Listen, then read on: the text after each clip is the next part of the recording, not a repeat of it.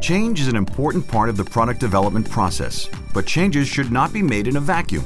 In today's competitive economy, many users leverage existing designs to save time and money. So changes not only impact your design, but could impact the designs of others who may have adapted and reused previous designs. That's why it's important to keep track of where every component is used throughout your organization. SolidWorks Enterprise PDM is the perfect solution to maintain all these file references. For example, we need to make a change to the shaft in this nip roll design. SolidWorks Enterprise PDM gives us immediate access to the structure of the assembly as well as a preview and product data. Where used information can be directly accessed from this interface to see if a component is used in other designs. Here we can see that this shaft is used in several other assemblies. Additional information about these alternate designs is quickly accessible to check on the impact of any change.